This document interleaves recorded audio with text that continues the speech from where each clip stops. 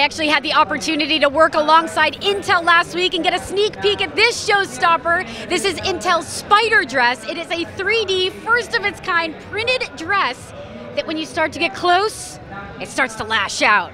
And the best part about it is the brains behind it are the size of a postage stamp using Intel Edison technology. Todd! Whoa, dude. This is kind of amazing. Tell me about the Intel Spider Dress. It's the Intel with Anouk Wipprecht Spider Dress. She's a Dutch fashion tech designer who's designed this for us. And basically this thing, Whitney's able to control this dress without moving a finger. So with her breathing, or if people approach her too quickly, she can make those arms do what she wants them to do.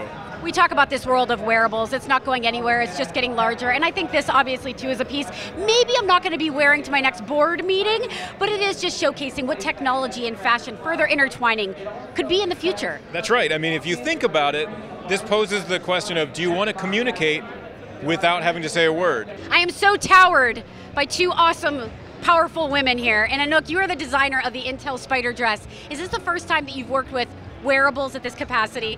No, I've been doing it since 2006. It's only a new technology that I'm using now.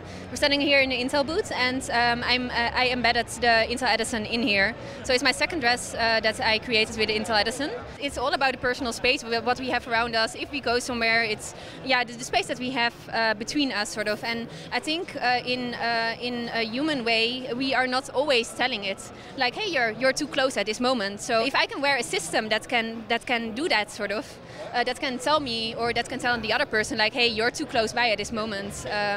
That's a little bit the idea of this. I'm a techie and I'm very introverted, and I was wondering if you could create me an entire line of clothing that keep people out of my personal bubble.